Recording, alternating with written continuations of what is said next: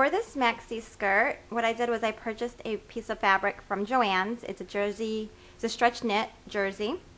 I think it's part of their So Classics, something like that. It was $5.99 a yard, and I got 1 yard. To determine the length of fabric that you'll need, or the amount of fabric you need, what I would suggest you do is measure from your waist down to the floor, and then add 2 inches. You want to add 1 inch for the hem at the waistband at the top, and you want to add 1 inch for the hem at the bottom. So my measurement was 39, so overall I would get 41. And as for the waist, or the width, I guess, of the fabric, what I did was I measured my waist, which was 26.5, and I would recommend that you double that. So for me, this actual fabric is 41 by 60. That's just the way they sold it per the yard, so that I'll have some extra left over, but that's okay. And then for the elastic band, what you want to do, or what I did anyway, and this elastic band has seen better days, but I'm all out, so this is what I'm going to use. For the waistband, what I would suggest you do is measure your waist and then subtract 1 inch, so that the band isn't stretching too much, but that at least it's doing its job of gathering the fabric as well. So again, my waist was like 26.5 or something like that, so this fabric is just under, or just over 25. So now what we're going to do is, at the top of the fabric, we are going to take that inch of seam allowance that I had talked about earlier, and basically we are going to fold down about 1/2 inch and then sew along this line, so that later we can feed through our elastic banding. So I'm going to take this over to my sewing machine, fold over 1/2 inch, and make sure that when you're folding this over, it's wide enough to feed your elastic banding through. You don't want to fold it over too little and then be stuck with a problem of not being able to feed your elastic banding through. So I think this is like a 1/4 inch band, so I have plenty of room if I fold it over about 1/2 inch. So that's what I'm going to do. I'm going to take this over to my sewing machine and get to sewing.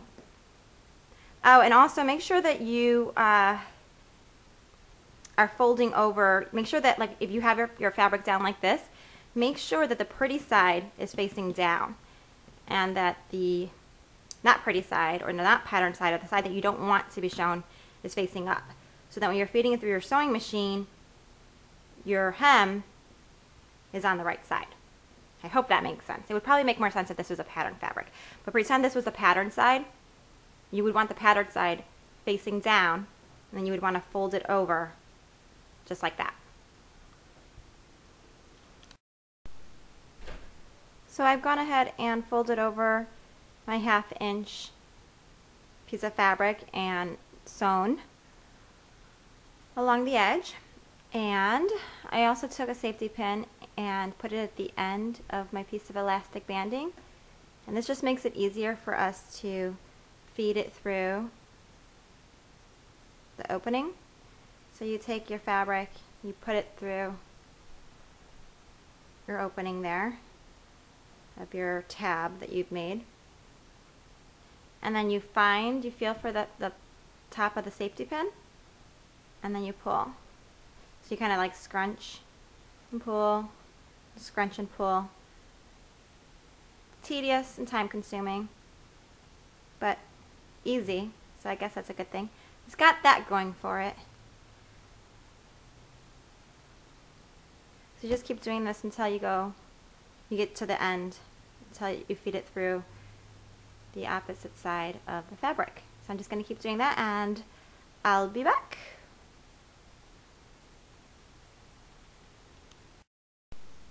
While you're doing your, while you're feeding the elastic band through and doing your little scrunching and pulling technique, you want to make sure that you're holding on to the opposite end of the elastic, so that while you're pulling it, you don't actually accidentally pull it through too and lose it.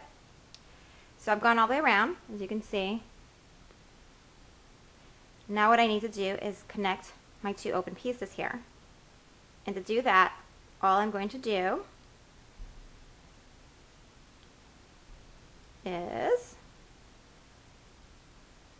now I'm going to kind of flip this inside out so that the pretty side is facing each other.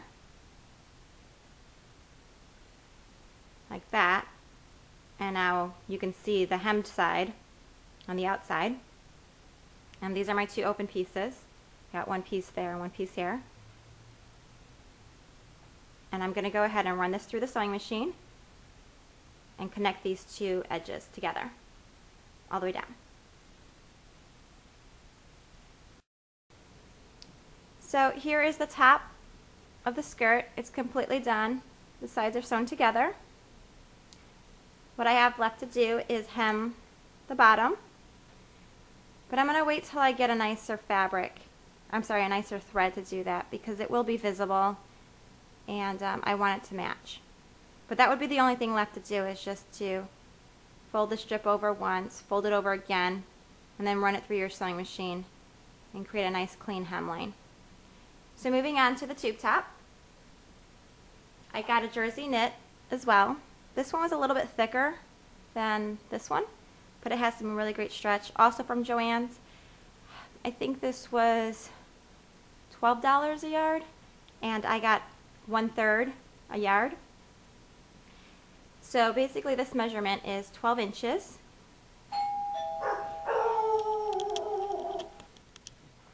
Sorry about that. My doorbell rang because I ordered pizza because it's Sunday night football and I decided to treat myself and watch the game, do this tutorial, and have pizza all at the same time. It's like all my favorites combined. Anyway, where did I leave off? So this piece of fabric, which is a 1/3 of a yard, is 12 inches from this point to this point. So 12 inches high, I guess. And it's 52 inches wide. And the reason why I did 52 was because I wanted to double it up because it's really thin material. And my waist size is 26 inches. So 26 times 2 is 52. So that's why this piece of fabric is 12 by 52. I went ahead and folded it in half, like that. So you've got two sides. And I sewed the bottom edges together. And I'm going to do the same thing now to the top edges. So I'll show you the bottom, which I've already done. Those are sewn together. And now I'm going to do the same thing that I did to the bottom to the top. Run this through my sewing machine.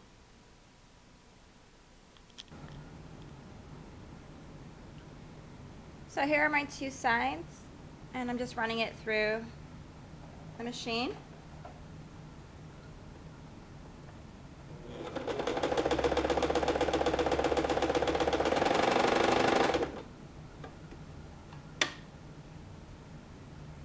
Started to go a little too fast there, lost control.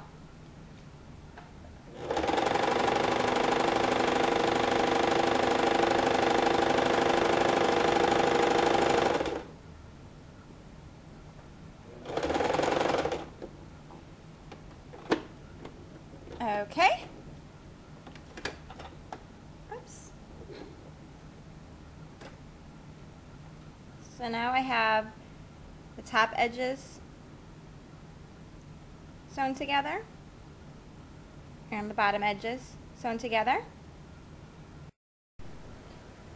The top edges are sewn together and the bottom edges are sewn together. So now, like a pillowcase, you want to reach in and find those corners. Looks like I'm giving you guys the finger. Sorry about that. Or I should say fingers. Anyway, find those corners and pull it inside out. So that now you've got pretty seams. That is what they're called, right? Seams. You see that? Nice and pretty. No exposed yucky edges. And finally, the last thing to do is you want to make these look more squared off than rounded off. And you want to take this outside edge, which is rough and yucky, and you want to combine it with this nice pretty edge. Go ahead and run a set of pins there to pin it together, and then sew along this edge.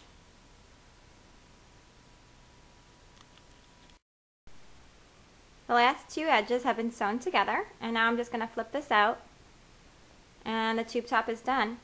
A real quick note about this 12-inch dimension. I got it by basically measuring from about an inch below my collarbone to about an inch below my waist, and that was 12 inches. It might be different for some of you. I would just recommend making it the length that's most comfortable for you. Obviously, bust size is going to play in hugely here, or in my case, not so hugely.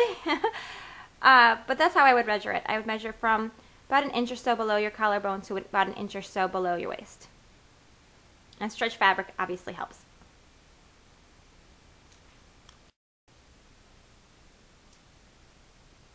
So here's the finished product.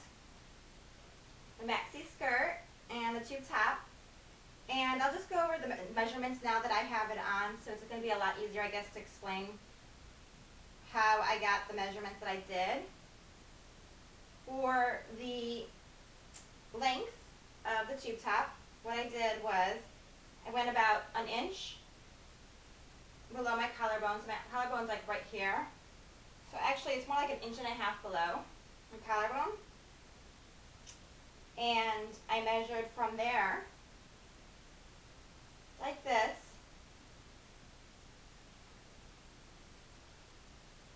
to, here's my waist is right about here. So I went about an inch below. And that's how I got that 12 inches. As for the width of the tube top, what I did was I doubled the measurement of my waist. So my waist is 26 and a half. And the waist is the most narrowest part of your torso. So find that, and then just go ahead and take a tape measure. And it should feel comfortable. You shouldn't be really, really pulling hard to get that measurement. And like I said, mine was 26 and a half. I just doubled that, and that's how I got the width of the fabric.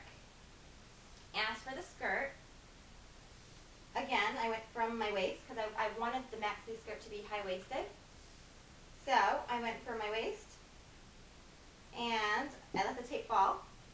If you can have somebody do this for you, that also helps, but if you're like me and do your project solo, this is how I did it. I just went from my waist, and I let the tape measure fall flat, and then I stepped on it. And then I bent over, and I could see that that was 39 inches. And then I added an inch for the top, and I added an inch for the bottom. The inch at the bottom was for the hem at the bottom, and the inch at the top was for the elastic band that I put in. So to finish off the look, I would recommend adding accessories, a belt, some necklaces, some cute bangles, and that's the look. I think it's very easy to accomplish this. You don't need to be experienced at all, and it's very affordable to make a cute little outfit. You can play around with the colors to make them more fall or summer, spring. That's it. Thanks for watching.